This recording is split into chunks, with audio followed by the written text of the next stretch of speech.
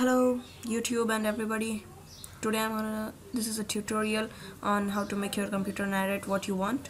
So now let's start it without wasting any time. So what we are gonna do is just look at this.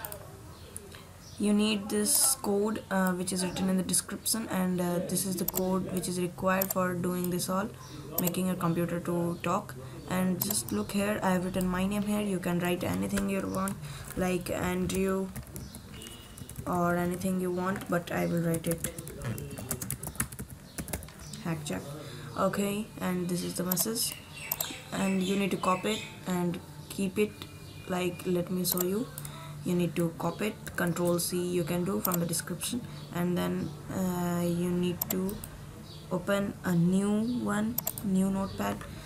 No, you don't need to open, I have opened it, and then Control+V, that will copy it, and then Control+S to save it, and save it as my one. It's saved already, so I will make it talk.2 and then write it VBS and change it to all files, and then everything is done. No need to change the encoding, it will be ANSI.